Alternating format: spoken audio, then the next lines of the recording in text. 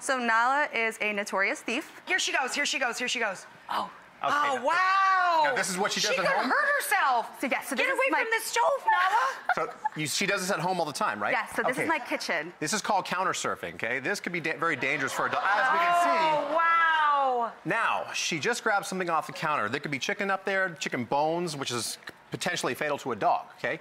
Now, there's a very simple way to stop this, okay? Number one, invest in one of these. These are very cheap. All it is a baby monitor. You can get them for like $30 online now. We're gonna have eyes in the kitchen when we're not in there. Now, what I want you to do is go outside the kitchen, behind a door. This is called a penny bottle. There's 20 pennies in here.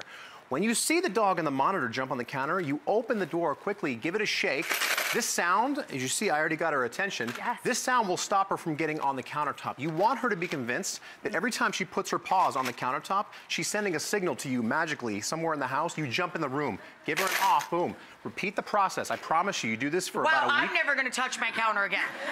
It only takes about a week and it's done. Now there is a second trick. We also want to teach her impulse control, okay? Now here's a very simple trick that all the viewers at home can do. All we're gonna do is use 2 leashes, and as you can see, I have a collar on her and a harness. Now go ahead and back up to the edge of that, to the end of the leash, and step on it. Okay, now, what we have right here is called the double leash lock off.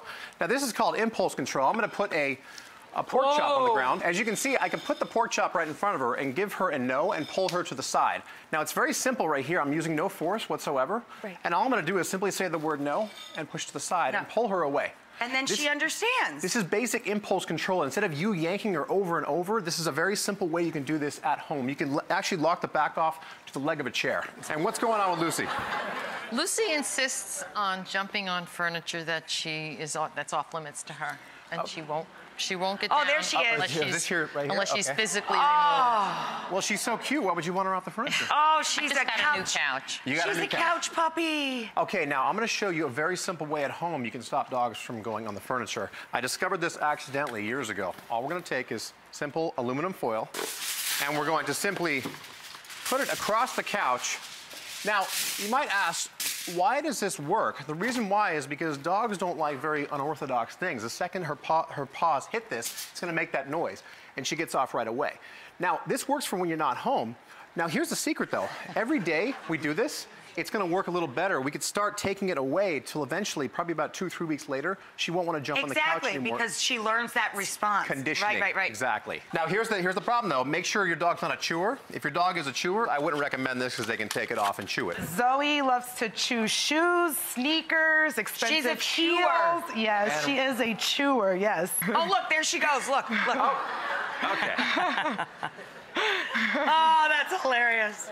And those could be expensive, couldn't they? Yes, they can. Okay. It makes for a great, cute video, but it's not so fun when she chews her shoes. No, Right, it is and then not. you have to go and replace them. I'm going to show you a very simple trick that I learned a long time ago. So all we're going to do here is reverse psychology. When the dog chews a shoe, the dog wants it, right? Yeah. What we're going to do is we're simply going to tie the shoe to the collar, and we're going to... Oh, wow. And we're going to leave it there. Hold on. Now, you might ask, why does this work? It's very simple. So for the first 15 minutes, the dog loves a shoe. It's like, great, this is great, I get the shoe. 30 minutes later, the dog's like, okay, this is getting kind of boring now. Yeah. Can't get away from the shoe. 45 minutes later, the dog never wants to look at a shoe again. It's simple reverse psychology, and trust me, I've given this advice to people all over the world. It stops it in a week or 2. All right. Amazing. Very simple. I hope so. All right.